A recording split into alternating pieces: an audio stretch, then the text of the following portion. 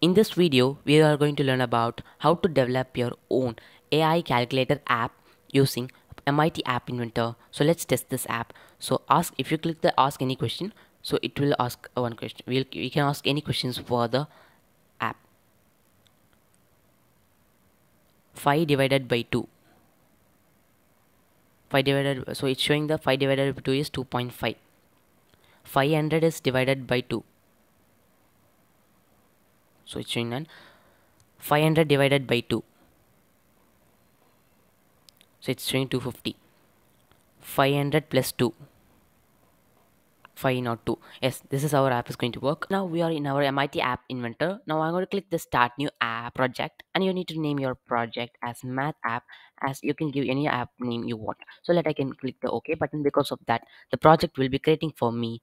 So here what I'm going to do means, here I am going to set this screens. A title is going to be visible, non-visible, so invisible. So then I'm going to drag and drop one text box, not text box, it's label. Okay, so here, this is the I'm going to name it as question. So it is going to be the question here. So then I want to name it as question, and this is going to be bold, and it is going to be italic. So then I'm going to set the font size as 25. So also I'm going to set this after the question I'm going to give a is too simple. Okay, so then I'm going to add one horizontal alignment here. So inside that horizontal arrangement, I'm going to keep this label. So after the label, we are going to add another one label for displaying the question. So in this horizontal arrangement, align vertical is going to be center, and this is going to be question a number. So let's give as, for example, we are displaying as 1 s1. This is for the example. So then I'm going to set font size is going to be almost 18 pixels. So then I'm going to set it as bold. I'm going to set it as italic. So then I'm going to set this horizontal arrangements with is going to be fill parent. So then I'm going to set horizontal, align horizontal is going to be center. So then I'm going to set this background color of the horizontal arrangement is going to be known. And then we are successfully done with this one. So then I'm going to give I'm going to create another one horizontal arrangement here from the layout name section. I'm going to set this horizontal arrangement tools, which is going to be fill parent, and I'm going to set as instead of left I'm going to keep a center. So then I'm going to set as center again and again. So then I'm going to set this background color of this horizontal arrangement is going to be none. So then I'm going to add another one label here. So this label is going to indicate the answer. So answer. So then I'm going to give this simple. Okay, I'm going to set this labels. Label is going to be bold, italic, and I'm going to set this font size as again for 25 pixels. Okay, so then I'm going to add another one label here, so which is going to display the answer of the question. So here we're going to display the answer like 2, because 1 plus 1 is 2, right? So then this label is going to be 25 pixels.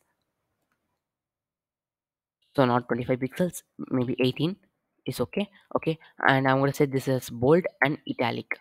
So that's all for this designing part. Also we need to add one button for asking. So here I'm going to set everything on the center. Okay, so this is going to be ask any question. Any question like that. This is the button's text. I'm going to set this, which is going to be 200 pixels.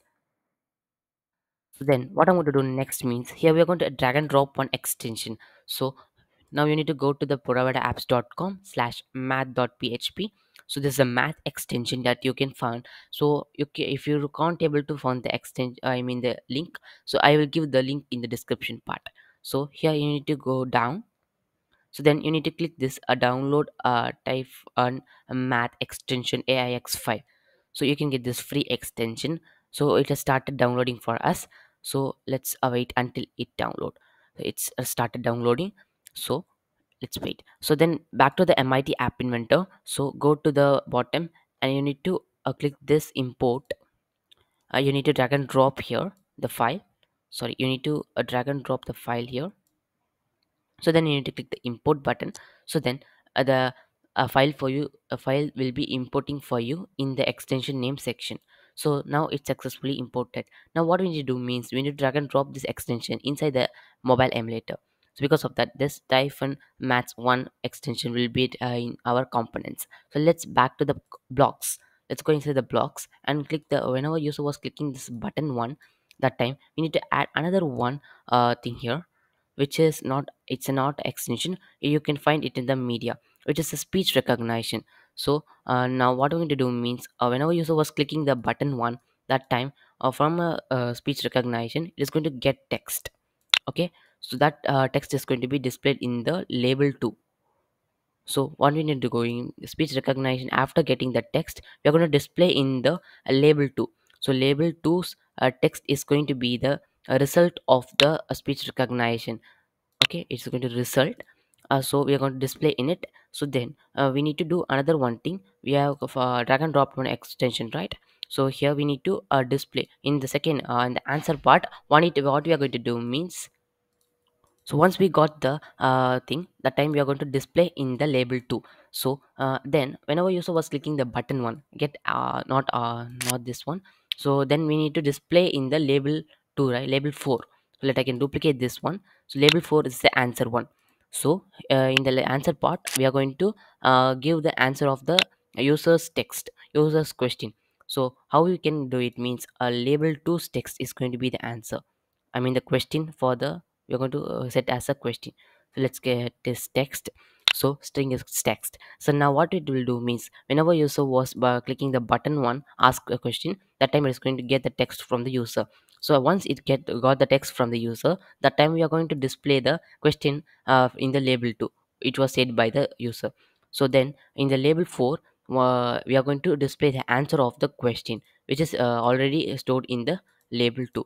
So this is our app is going to work. So let I live test our app now. If I click this ask any question button, so it will pop up one small box. Let's click the ask any question. 3 plus 1. Yes, it's still saying 3 plus 1 4, right? 3 plus 1 into 2. So it's 3 plus 1 divided by 2.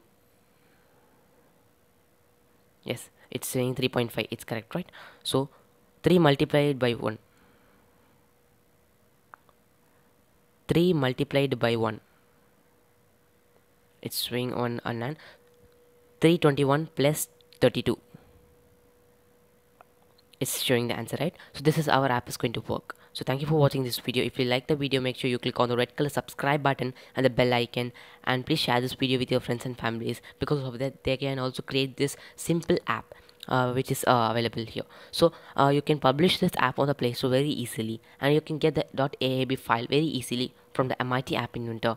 So if you don't know how to publish your own app in the Play Store, I can give a video link in the description part. Why? Because I already made one video how to publish your app on Google Play Console.